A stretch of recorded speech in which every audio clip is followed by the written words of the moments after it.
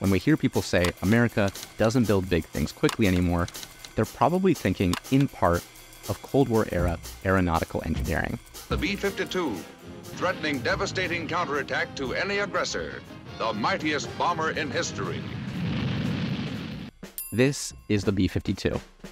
It was designed in 1948, operational in 1952, and delivered to the military in 1955, and is still in service some 60 years later.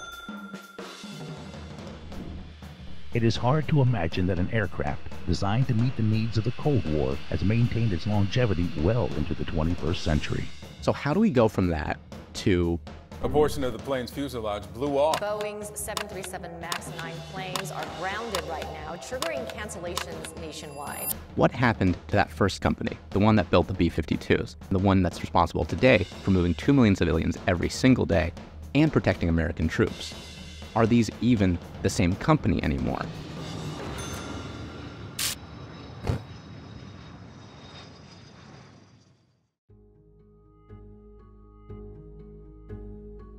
Boeing was founded in 1916 by William Boeing. They started off making smaller aircraft out of an old shipyard in Seattle. They're pivotal in pioneering aircraft into what we know today, for military, mail, and civilian use. Boeing was something of a hydra in 1934. It was this huge conglomerate buying up and merging with anyone operating in the aviation space. The Airmail Act broke up aeronautical corporations, namely Boeing, into 3 parts. One part would design and manufacture aircraft, another would operate the airlines, and a third would research and develop new aviation technology. Boeing, United Airlines, and United Technologies, respectively. So the company that we know as Boeing really started here. Post-1934, Boeing's first president was Claremont Egved, an aeronautical engineer and aircraft designer. This might just seem like a factoid, but this is really important.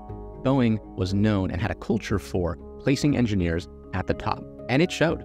Their follow-ups to the B-52 program and entry into commercial aviation weren't too shabby either. The Jet Clipper, twice the length of a railroad car, with a wingspan big enough to line up a regiment. Cruising speed, 600 miles an hour.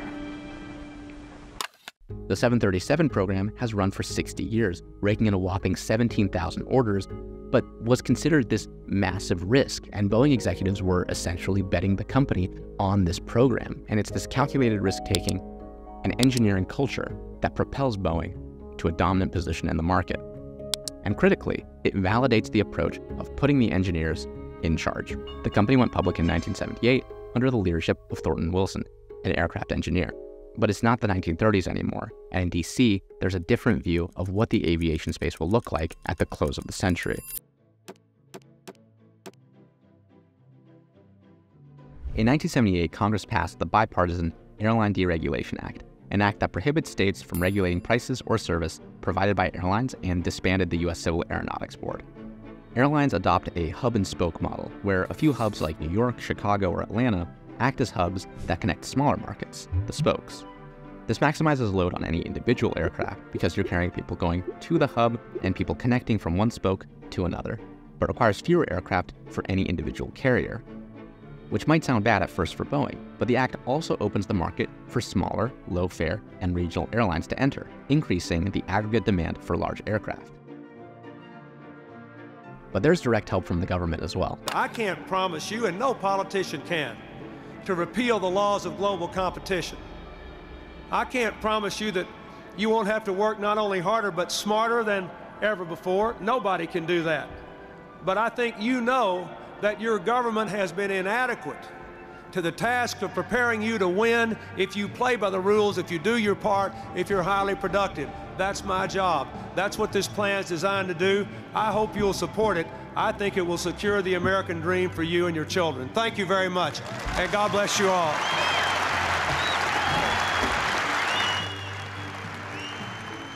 In 1997, the Clinton administration blesses and protects a merger between Boeing's only other American competitor, McDonnell Douglas.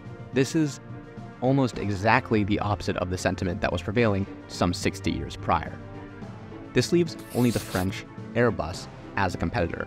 Plus, the government only buys American, so there's really only one game in town. By 2022, 40% of Boeing's total revenue come directly via the Department of Defense and Department of Transportation. Boeing began heavy lobbying to remain the incumbent airline manufacturer and has spent over $288 million since 1998 on lobbying activity. It's the 10th biggest lobbyer in the US. And in 2009, the FAA allows Boeing to inspect its own planes to self-regulate its own safety. And because it's the only American game in town, the company has the best salesman in the world working for it. So there's a pretty clear degradation of market incentive here. There is no competition and revenue looks more or less guaranteed, but there's another problem too. And it has to do with the culture that we talked about. The executives are changing. We went through that stage in Apple where we went out and we thought, oh, we're going to be a big company, let's hire professional management. We went out and hired a bunch of professional management. It didn't work at all. Most of them were bozos. The new guys have a bit of a different philosophy from the nerds who came before. Now, making well-engineered flying machines is important, sure. But you know what else is really important? Boeing's going higher. I think that this is their year. Last year, they had supply chain problems, had a couple of snafus with some planes. Now it seems to be clear sailing. I even think there are going to be some Chinese orders. They're going to be back ordered. They're going to make a lot of money per plane. Buy the stock of Boeing. And when this is your top priority, you look to cut risk, you look to cut costs, and maybe most importantly, you look to increase shareholder value. Your thinking becomes fundamentally different. It's this double incentive problem where you're simultaneously lacking any domestic competition and you're thinking on a quarter-by-quarter, short-term basis. See these dips in shares outstanding? These are stock buybacks. A simple way to think about this is the company buys back shares from the open market using cash, which reduces the number of shares in the market, reduces the cost of capital, and increases the stock price. It's basically like giving a dividend to your shareholders. Boeing is one of the leaders in doing this and has spent over $60 billion in buybacks between 1998 and 2019. And for the record, they also used to give a dividend until the 2019 MAX incidents. And I can hear you typing, that's fine, they're a private company, that they can do what they want.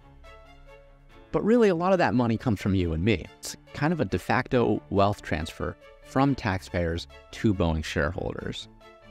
And this all comes while quality is degrading at the company.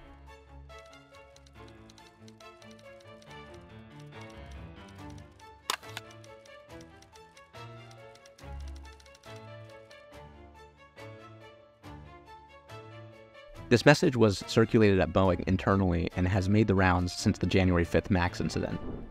Because of Boeing's massive layoffs and strategy of offloading design work to foreign design centers, the company has lost control of its engineering processes. The recent actions of the Boeing company in its commercial airplane division are seriously jeopardizing the quality and safety of its airplanes. The former executives of McDonnell Douglas, which arguably as a company was in the end a complete failure in the design and manufacture of commercial aircraft, have taken control of Boeing and seem determined to gut the commercial airplane business, all in the name of, quote, increasing shareholder value, end quote.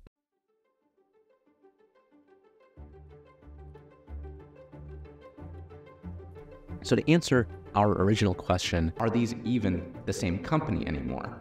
No, this isn't the same company that built the B52s. This is ostensibly an American engineering company that really deals in winning American contracts, subcontracting, and returning value to shareholders. And it's this pattern of complacency, profit-seeking, and greed that kick off the catastrophes, plural, for Boeing. The MAX is emblematic of these far deeper issues at the company and within the government, leaving programs exorbitantly over budget, behind schedule, and dangerous. So the Boeing story isn't about a loose bolt. It's not about one company's momentary mishap. It's a series of cautionary tales. A cautionary tale of how a once great American engineering firm can spiral in the face of greed. A cautionary tale of how governments can fly blind, perhaps willfully, for decades. A cautionary tale of what happens when a private entity is devoid of accountability. And a cautionary tale of how catastrophes are constructed, bolt by bolt.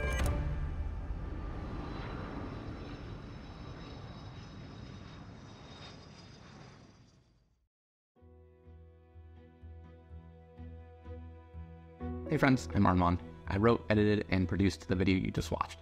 If you enjoyed it, please consider subscribing to the channel. It's a free, easy way to support the content. I would really appreciate it, and you can always change your mind later. Special thanks to our patrons who helped make this video possible, and their names should be appearing on the screen now. And if you would like to be credited in future videos, see the link in the video description. And if you joined from the last video, I just wanted to say I really appreciate it. You all are supporting me in doing the stuff that I love to do. And I can't tell you how much that means to me. Thank you all, and I'll see you in the next video. Peace.